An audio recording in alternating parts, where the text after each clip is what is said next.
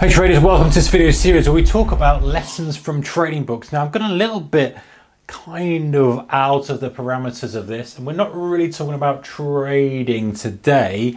This book called The Mind Management Program, the Chimp Paradox, should I say, the Mind Management Program, it is by Professor Steve Peters, isn't a trading book at all, but you know what, it is one of the best books for traders. If you are trading and you have struggles with discipline, with emotional control when you're trading, which is the biggest thing. Psychology is the biggest thing with trading, isn't it? We know that, guys. The strategy is fine, but the psychology, this book is thoroughly recommended to you. Now, what is it saying here that makes it so important? Well, this is basically the whole theory behind the book is that, you know, our brain is a chimp. So there's a chimp inside us that's purely based on, you know, immediate satisfaction or immediate kind of recognition or immediate resolve. And you know, trading specifically works very, very well for this. Obviously, other aspects of life, it makes perfect sense as well. But for trading, you know, when you're trading and you break your rules and you don't understand why you're breaking the rules, you know, you've got your rules out there, you've got your trading plan, you say, I'm not going to break the rule, and then you break it. This is what it's talking about. It's your chimp inside your mind that is doing it. It's not you, because you can't logically explain why you've done it, and then afterwards in trading you're like, why did I do it?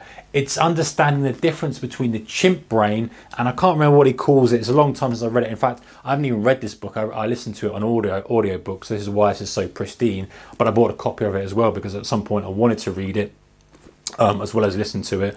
But he kind of separates the mind out into different categories, and when you sort of understand that from a trading perspective, you say, listen, I've got an impulsive mind, which is my chimp, I've got a kind of logical mind, which is this part of it, I've got this and I've got that. You can forgive yourself for those mistakes in discipline as long as you can catch them early. You know, one of the things he says is you can't fight the chimp. You can't kind of beat the chimp with a stick, because the chimp is going to fight back. You need to convince that part of your mind that doing this is the best thing to do. So give the reward and whatever. And there's loads of tips and tricks in here of how to you know, reinforce good behavior. And when I listened to it from the first time, I was recommended to someone who wasn't actually a trader, but he said, you know what, it might actually help from a trading perspective. I thought, this is exactly what people need for trading psychology. There's nothing in it to do with trading. There's no strategy in here. There's nothing about, you know, holding winners, nothing about anything to do, no mention of trading whatsoever.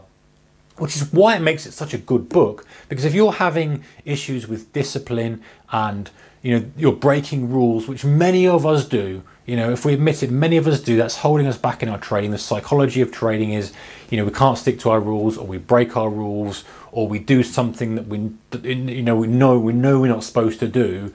Then reading this book and understanding about the inner chimp, how it can be your best friend or your worst enemy, will help you put in place structure and strategies and systems to overcome that poor trading behavior, that trading discipline, a defect, and making yourself a better trader, making yourself more money. Because if you ask yourself the question, you say, hey, listen, if I didn't make, you know, if I cut my trades that were way out of my trading plan by 50%, you know, how much better off would I be? You know yourself that you'd be way better off.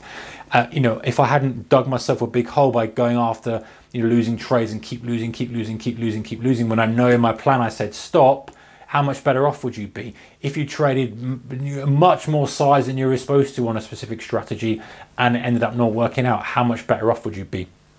All those kind of discipline issues, not pulling the trigger too early, you know, not honoring stops, doing this, doing that. This book, Chimp Paradox, The Mind Management by Professor Steve Peters, is thoroughly recommended. And in some videos in the future, I'm going to pick out specific paragraphs and specific sentences that are really geared to traders, and we can talk about them and share them. But I do recommend you getting your own copy of that book.